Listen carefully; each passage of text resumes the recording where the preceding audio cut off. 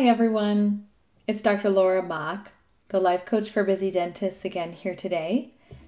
I'm here to talk to you today about discomfort. Isn't it funny how I'm always focusing on some of those negative things on my videos, but just stick with me for a minute because this is really important. You know, there's a thing in our lives, and the thing is that we're always trying to avoid feeling bad. And when I say bad, I mean like tired or, getting sore muscles from working out or jealous. There's this aversion to these bad feelings. And I want to propose to you today that discomfort is the price of achieving your dreams. And just think about it for a minute. I know it sounds kind of weird, but if you think about it, what have you ever accomplished staying safe and comfortable? You're on the couch, you got your popcorn, you got your Netflix, you're comfy. But what is happening in your life?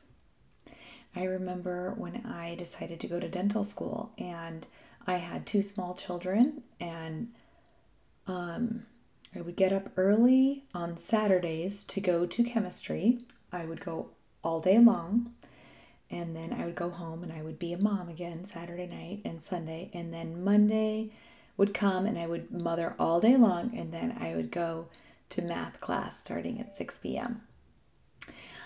And then after my kids went to bed, I was tired. I wanted to go to bed myself. I'm an early to bed, late to rise kind of girl. And if you know me, you will attest to that. But I would stay up. I would drink my Dr. Pepper because I didn't know yet. That was hurting me in multiple ways. And I would do that math. And sometimes it was so uncomfortable because I hadn't really enjoyed math in high school, but I needed to master algebra in order to be able to apply to dental school. And I would do my chemistry homework too. It was the discomfort that helped me reach my dream.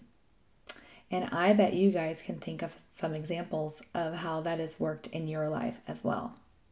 More recently, I would say that as I have coached myself and learned about how my brain works and what's happening in my thoughts, and I have had to do that deep dive into what's going on in my brain, which is not comfortable and sometimes can be maybe humiliating or tiring, overwhelming.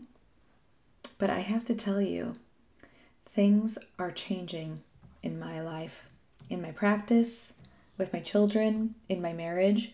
This discomfort is helping me achieve what I want, to live in a fully actualized life. So anyway, I was just wanting to point that out to you guys. I know this is another really short one, but I would love to hear from you and hear what discomfort you have gone through for the dreams you're trying to achieve or that you have achieved. I hope everyone has a great day. Thank you.